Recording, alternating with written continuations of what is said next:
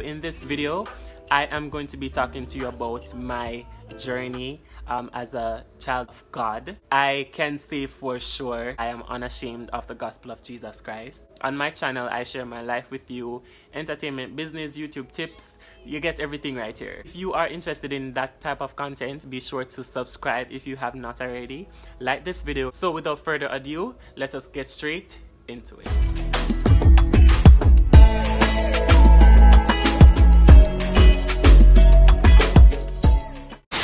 So I got baptized in 2014. I think it was May 24th or May 25th. Yeah, either one. But it has been a journey and I am so grateful. Listen, I love God with everything in me. And I'm going to be sharing these things and it's going to be personal. It is going to be just me being blunt and me being transparent about this entire journey. It will definitely be a series because of course it has been a rocky road, but I'm so grateful for other lessons that it has taught me, and I'm so excited to share that with you and to share the journey with you. So I got saved in high school. I got baptized in high school. When I got baptized, everybody at my high school, they were like, "You what? No Frith," because everybody would have usually call me Frith. So they would have say, "No Frith, you? Yeah, you definitely have a backslide," because for one, my mouth, I never know how to keep my mouth. If somebody says something to me, I'm gonna like it. I go want answer. I was a mess. And you probably look at me now and you're like, you? I'm like, yes.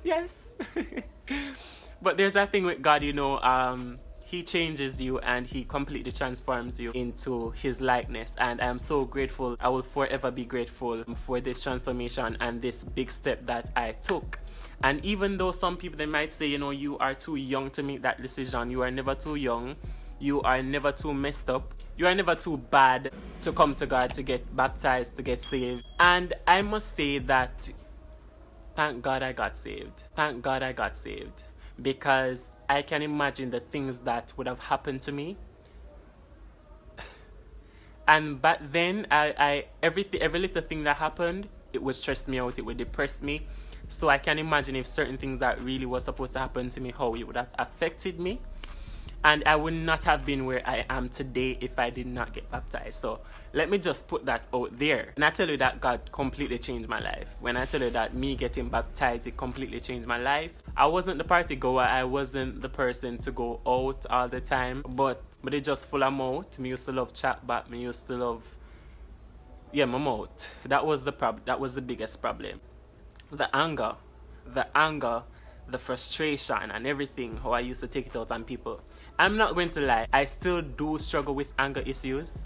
Sometimes, some persons, they might say something to me and it really tick me off and I feel like fly up or something like that. But I'm learning to keep cool. I won't get everything right. I'm still working on it. It's not something that, when you get baptized, you will completely transform and drop all the bad habits. Let me just say that from now. I mess up so much, people, and I have to say that God, He still loves me. But what I don't do is when I mess up, I'm like, oh, that's fine. God will forgive me. So I just messed up. Do anything I want to do. Don't care, because once I repent and I say, God forgive me, that's it. It's never like that for me. I can't ever feel comfortable doing something that I know that I'm messing up. And at the end of the day, I'm just there basking in it, I always try to get things right. And even though I do mess up again, it's just a thing that I have to continue to remember that, hey, one way or the other, you're gonna have to get this right. We know when we are doing something wrong. We do know when we are doing something wrong. Where the chuck? And me say, if you tell me say you don't know when you are doing something wrong, I mean, not all the time. You can do something sometime and you really don't know that you did it. I really don't know that it affected someone in a way that it did. Sometimes, yes, we do things and we don't really realize how much it can actually affect someone or affect a situation. And it has been like that for me. There's still some things that I am struggling with. Time after time, I will, share certain stories with you. I will share certain things with you about the struggles that I had. Of course, I won't share something that I am currently going through until I am over it, because what's the sense of talking about something or trying to give advice to someone on something and you are still struggling with it? So I mean, you know, until I am fully free from something, until I have fully let go of something, I won't advise anyone on it. I won't speak on it until I am over it. You get me? I have messed up so many times. I'm like, God, forgive me. I'm like, God, I'm so sorry. And every minute I do the same thing over and over again. But then I don't use this thing, because we have a thing to say. Don't use I'm human to mess up, and you know that you are messing up, yet you still do it. Just continue going to God for forgiveness. Keep on asking God to, you know, help you and to really teach you and to really get you in that place to, you know, get free from a situation, or to, you know, work on yourself. Ask God to teach you how to do things. Trust me, He is able to do it. I have found so much joy since I've gotten baptized. And, you know, funny enough, it was when I got baptized, so many things started happening. You know, the depression got worse. Everything just seemed to get worse. And I don't want anyone to ever tell you that, you know, getting baptized is such an easy journey and the road will be swoosh. It's never like that.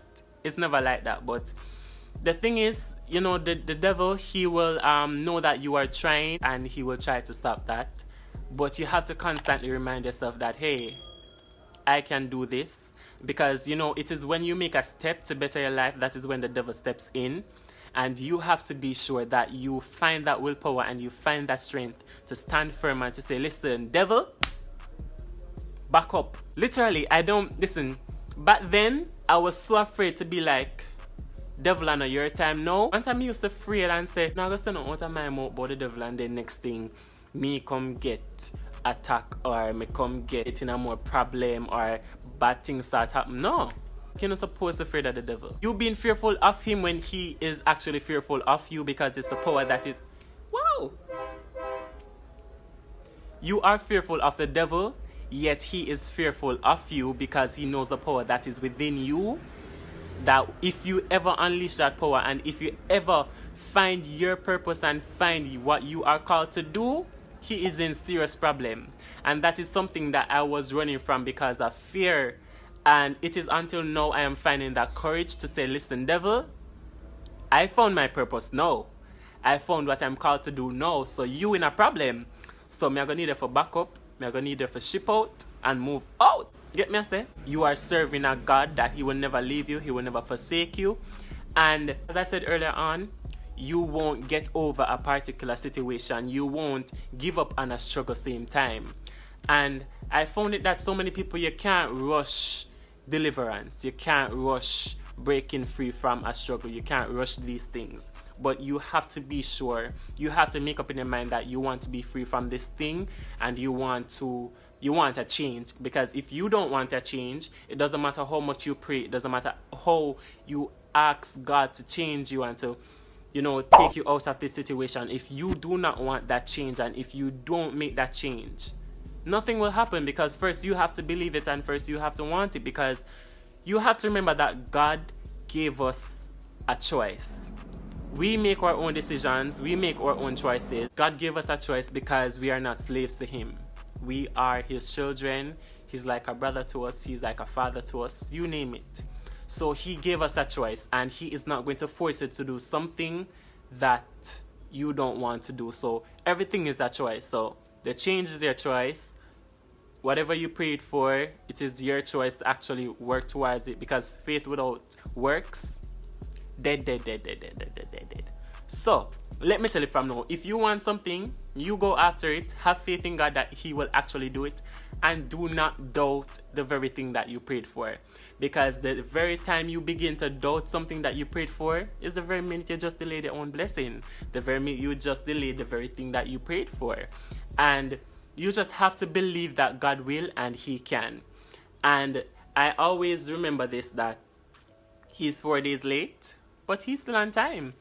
God's timing is different from ours, and I had to learn that. Sometimes it's a struggle because I'm like, God, this is happening right now, and if I don't do this, and if this doesn't happen, then I'm going to end up in this bad situation, and I need a change like right now.